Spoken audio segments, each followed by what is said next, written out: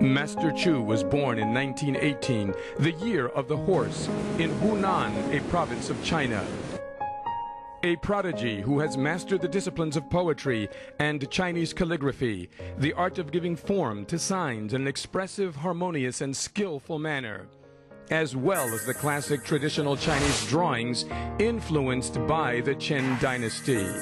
Master Chu's lifelong work is featured in his own illustrated book, featuring hundreds of symbols and classic Chinese drawings that he learned under the tutelage of the Prince of the Imperial Palace, Pu Jin, the cousin of Pu Yi, last Emperor of China, who was featured in the Hollywood blockbuster movie, The Last Emperor.